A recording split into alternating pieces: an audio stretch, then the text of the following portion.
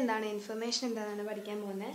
Data എന്ന് പറയണമെങ്കിൽ ഏതിൽ നിന്നാണ് നമ്മൾ ഇൻഫർമേഷൻ ഡിറൈവ് ചെയ്യുന്നത് ആ റോ ഫാക്ട്സിനെയാണ് ഡാറ്റ എന്ന് പറയുക. അതായത് അൺപ്രൊസസ്ഡ് കളക്ഷൻ ഓഫ് റോ ഫാക്ട്സ് ആണ് ഡാറ്റ.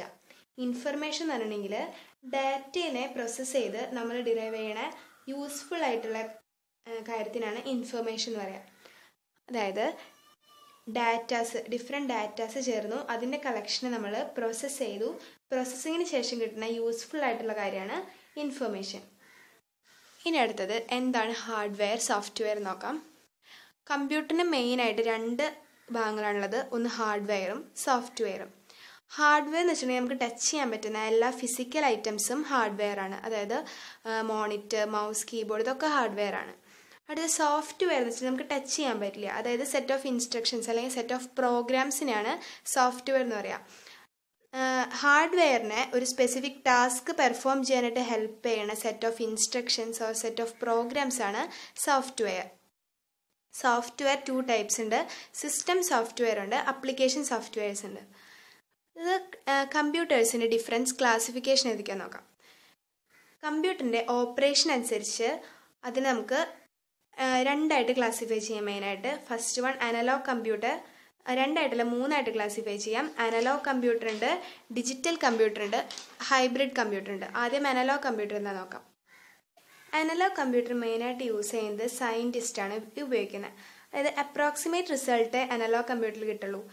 അതായത് കണ്ടിന്യൂസ് ആയിട്ട് വാരി ചെയ്യുന്ന കാര്യങ്ങളാണ്, ക്വാണ്ടിറ്റീസ് ആണ് അനലോഗ് കമ്പ്യൂട്ടറിൽ നമ്മൾ മെഷർ ചെയ്യുക. അതായത് വോൾട്ടേജ്, പ്രഷർ, ടെമ്പറേച്ചർ, സ്പീഡ് ഇതൊക്കെ കണ്ടിന്യൂസ്ലി വേരിയിങ് വാല്യൂസ് ആയിരിക്കും.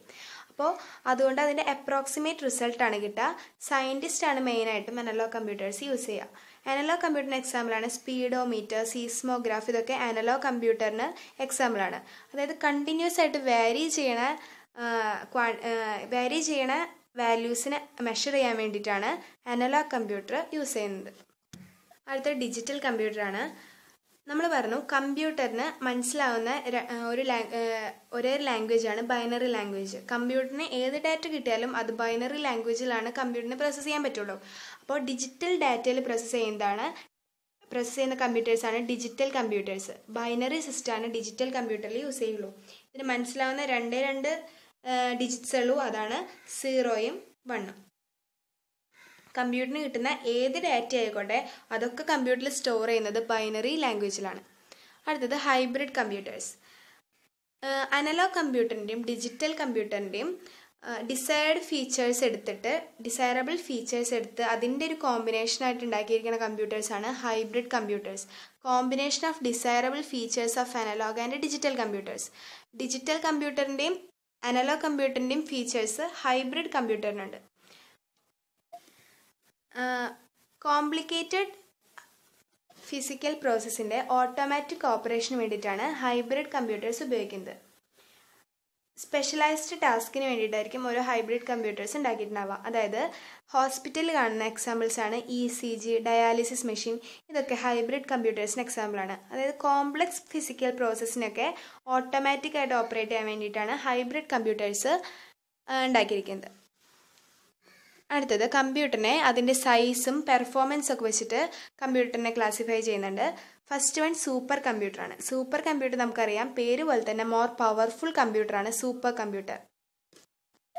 Super computer is mightiest but expensive. അതായത് സൂപ്പർ കമ്പ്യൂട്ടർ തന്നെ എനർജറ്റിക് ആണ്, അതുപോലെ തന്നെ എക്സ്പെൻസീവ് ആണ് സൂപ്പർ കമ്പ്യൂട്ടേഴ്സ്. സൂപ്പർ കമ്പ്യൂട്ടറിൻ്റെ പ്രത്യേകത എന്ന് വെച്ചിട്ടുണ്ടെങ്കിൽ billions of instruction per second process ചെയ്യാനായിട്ട് പറ്റും. ഒരു സെക്കൻഡിൽ തന്നെ ബില്യൺസ് ഓഫ് ഇൻസ്ട്രക്ഷൻസ് എക്സിക്യൂട്ട് ചെയ്യാനായിട്ട് സൂപ്പർ കമ്പ്യൂട്ടറിന് പറ്റും. ഇതിൻ്റെ കുറച്ച് അപ്ലിക്കേഷൻസ് ആണ് stock analysis, special effects for movies, weather forecasting, ഇതിനൊക്കെയാണ് super computer ഉപയോഗിക്കുക. അതായത് പെർ സെക്കൻഡിൽ ബില്യൺസ് ഓഫ് ഇൻസ്ട്രക്ഷൻസ് പ്രോസസ്സ് ചെയ്യാനായിട്ട് സൂപ്പർ കമ്പ്യൂട്ടറിന് പറ്റും. ഇത് വളരെ എനർജറ്റിക് ആണ്, പവർഫുൾ ആണ്, അതുപോലെ തന്നെ എക്സ്പെൻസീവ് ആണ് super computer. Super computer invent ചെയ്തത് സീമർ ക്രേ എന്ന് പറഞ്ഞ സയൻറ്റിസ്റ്റ് ആണ്. അടുത്തത് main frame computers. Hundreds of millions instructions per second process ചെയ്യാനായിട്ട് മെയിൻ ഫ്രെയിമിന് പറ്റും. മെയിൻ ഫ്രെയിം കമ്പ്യൂട്ടറിൻ്റെ പ്രത്യേകത വെച്ചാൽ അത് ലാർജ് സൈസ് ആയിരിക്കും main frame computers. Main frame computers മെയിനായിട്ട് ഉപയോഗിക്കുന്നത് ബാങ്കിൽ, airlines, railway station, ഇവിടെയൊക്കെയാണ് main frame computer മെയിനായിട്ട് ഉപയോഗിക്കാം. ലാർജ് എമൗണ്ട് ഓഫ് ഡാറ്റ വേഗം പ്രോസസ്സ് ചെയ്യേണ്ട സ്ഥലങ്ങളിലാണ് നമ്മൾ മെയിൻ ഫ്രെയിം കമ്പ്യൂട്ടേഴ്സ് യൂസ് ചെയ്യുക. മെയിൻ ഫ്രെയിം കമ്പ്യൂട്ടേഴ്സ് വളരെ എക്സ്പെൻസീവ് ആണ്. Large amount of data quickly process ചെയ്യേണ്ട സ്ഥലങ്ങളിലാണ് നമ്മൾ, അതായത് ബാങ്ക്, എയർലൈൻ, റെയിൽവേ സ്റ്റേഷൻ പോലുള്ള സ്ഥലങ്ങളിലാണ് നമ്മൾ മെയിൻ ഫ്രെയിം കമ്പ്യൂട്ടേഴ്സ് യൂസ് ചെയ്യുക. അത് വളരെ ലാർജറാണ്, അതുപോലെ തന്നെ എക്സ്പെൻസീവ് ആണ്. അടുത്തത് mini computer. Mini computer low cost കമ്പ്യൂട്ടറാണ്. അതായത് എല്ലാവർക്കും കമ്പ്യൂട്ടറിൻ്റെ മെയിൻ ഫ്രെയിം കമ്പ്യൂട്ടറും സൂപ്പർ കമ്പ്യൂട്ടറും പോലെ കമ്പ്യൂട്ടറിൻ്റെ എല്ലാ ഫീച്ചേഴ്സും, അതായത് സാധാരണക്കാർക്കൊന്നും മില്യൺസ് ഓഫ് ഇൻസ്ട്രക്ഷൻസ് ഒന്നും ഒരു സെക്കൻഡിൽ പ്രോസസ്സ് ചെയ്യേണ്ട ആവശ്യം വരില്ല.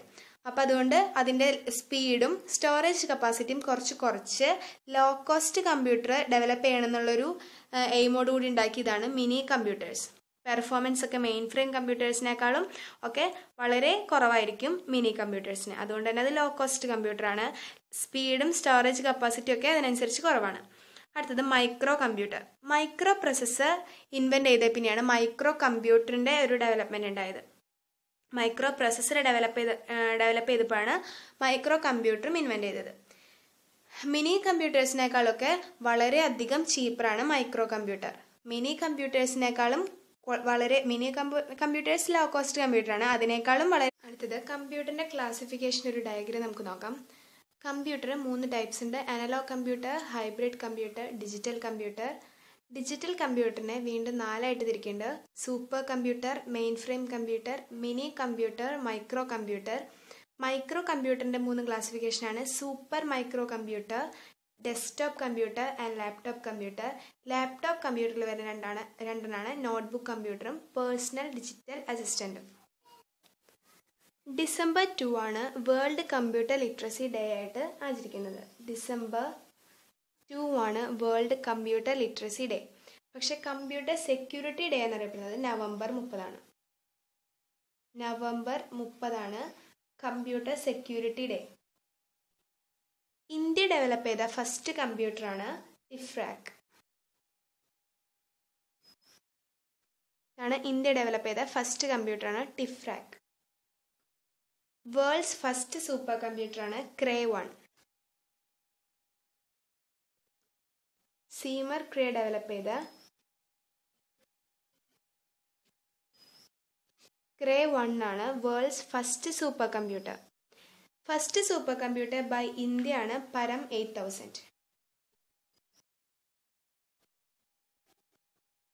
First super computer India develop ചെയ്ത ഫസ്റ്റ് സൂപ്പർ കമ്പ്യൂട്ടറാണ് പരം 8000. അടുത്തത് worlds fastest super കമ്പ്യൂട്ടറാണ് Sunway തായ്ഹുലൈറ്റ് by China.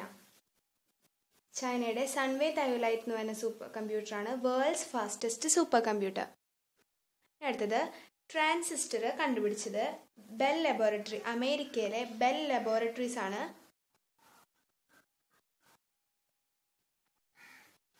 Transistors invent ചെയ്തത് ഇയർ 1953. 1953 ട്രാൻസിസ്റ്റേഴ്സ് ഇൻവെന്റ് ചെയ്തത് bell laboratory in America. Germanium, silicon പോലുള്ള സെമി കണ്ടക്ടേഴ്സ് ഉപയോഗിച്ചിട്ടാണ് ട്രാൻസിസ്റ്റേഴ്സ് ഉണ്ടാക്കിയത്. അടുത്തത് IC ചിപ്പ് കണ്ടുപിടിച്ചത് Jack Kilby and Robert noise എന്ന് പറഞ്ഞ 2 സയന്റിസ്റ്റാണ്.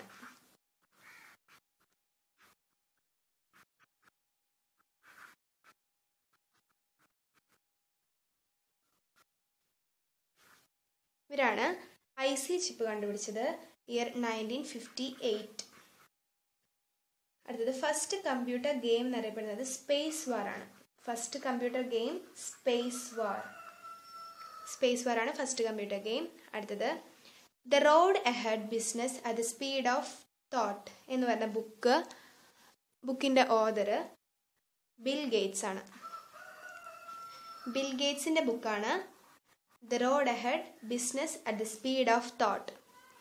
Passages from the life of A philosopher എന്ന് പറയുന്നത് ചാൾസ് ബാബേജിൻ്റെ ബുക്കാണ്. ചാൾസ് ബാബേജിൻ്റെ ബുക്കാണ് passages from the life of A philosopher. ഇനി അടുത്തത് ഇൻ്റർനെറ്റ് ബാങ്കിങ് ഫെസിലിറ്റി പ്രൊവൈഡ് ചെയ്ത ഫസ്റ്റ് ബാങ്ക് ഏതെന്ന് നോക്കാം. ഇൻ്റർനെറ്റ് ബാങ്കിങ് ഫെസിലിറ്റി പ്രൊവൈഡ് ചെയ്ത ഫസ്റ്റ് ബാങ്കാണ് ICICI bank.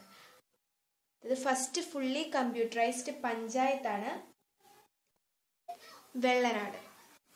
കേരളയിലെ വെള്ളനാടാണ് first computerised panchayat.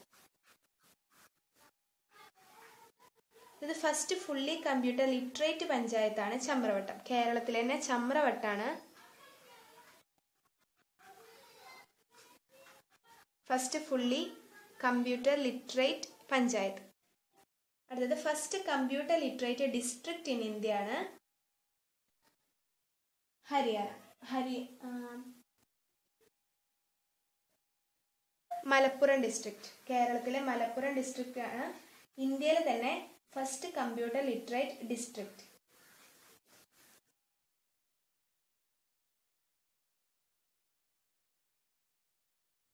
ഇന്ത്യയിലെ WWW ലോഞ്ച് ചെയ്തത് 1995 ജാനുവരി 14 1995 ജാനുവരി 14 ഇന്ത്യയിൽ വേൾഡ് വൈഡ് വെബ് ലോഞ്ച് ചെയ്തത്. വേൾഡ്സ് ലാർജസ്റ്റ് ചിപ്പ് മാർക്കറ്റ് ആണ് ഇന്റൽ. ഇന്റൽ ആണ് ലോകത്തിലെ ഏറ്റവും വലിയ ചിപ്പ് മാർക്കറ്റ് എന്നറിയപ്പെടുന്നത് ഇന്റൽ ആണ്. അപ്പോൾ നമ്മളിന്ന് കണ്ടത് world computer literacy day December 2 ആണ്. പക്ഷേ കമ്പ്യൂട്ടർ സെക്യൂരിറ്റി ഡേ November 30 ആണ്. അടുത്തത് ഇന്ത്യ ഡെവലപ്പ് ചെയ്ത ഫസ്റ്റ് കമ്പ്യൂട്ടറാണ് ടിഫ്രാക്. ഇന്ത്യ ഡെവലപ്പ് ചെയ്ത ഫസ്റ്റ് കമ്പ്യൂട്ടർ ടിഫ്രാക്. ഇന്ത്യ ഡെവലപ്പ് ചെയ്ത ഫസ്റ്റ് സൂപ്പർ കമ്പ്യൂട്ടറാണ് പരം 8000. ഇത് world's first super കമ്പ്യൂട്ടറാണ് ക്രേ-1 seamer ക്രേ. World's first super computer ക്രേ-1 ആണ്. അത് കണ്ടുപിടിച്ചത് സീമർ ക്രേ എന്ന് പറഞ്ഞ സയൻറ്റിസ്റ്റ് ആണ്. പക്ഷേ വേൾഡ്സ് ഫാസ്റ്റസ്റ്റ് സൂപ്പർ കമ്പ്യൂട്ടർ ചൈനയുടെ സൺവേ തായ്ഹുലൈറ്റ് ആണ്. അടുത്തത് ട്രാൻസിസ്റ്റേഴ്സ് കണ്ടുപിടിച്ചത് ബെൽ ലബോറട്ടറി. അമേരിക്കയിലെ ബെൽ ലബോറട്ടറിയിലാണ് ട്രാൻസിസ്റ്റേഴ്സ് കണ്ടുപിടിച്ചത് 1953. ട്രാൻസിസ്റ്റർ എന്ന് പറയുകയാണെങ്കിൽ ജെർമേനിയം സിലിക്കൺ പോലുള്ള സെമി കണ്ടക്ടേഴ്സ് കൊണ്ടാണ് ട്രാൻസിസ്റ്റേഴ്സ് ഉണ്ടാക്കിയിരിക്കുന്നത്.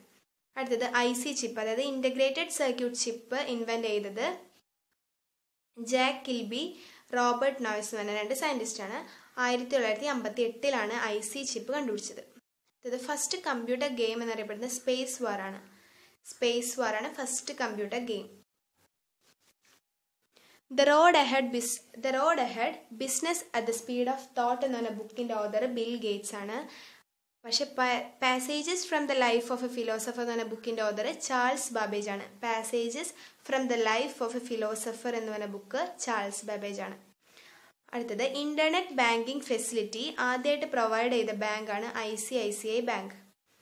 ഇത് ഇന്ത്യയിലെ ഫസ്റ്റ് കമ്പ്യൂട്ടറൈസ്ഡ് പഞ്ചായത്താണ് കേരളത്തിലെ വെള്ളനാട്. ഫസ്റ്റ് കമ്പ്യൂട്ടറൈസ്ഡ് പഞ്ചായത്താണ് വെള്ളനാട്. ഫസ്റ്റ് കമ്പ്യൂട്ടർ ലിറ്ററേറ്റ് പഞ്ചായത്താണ് ചമ്രവട്ടം.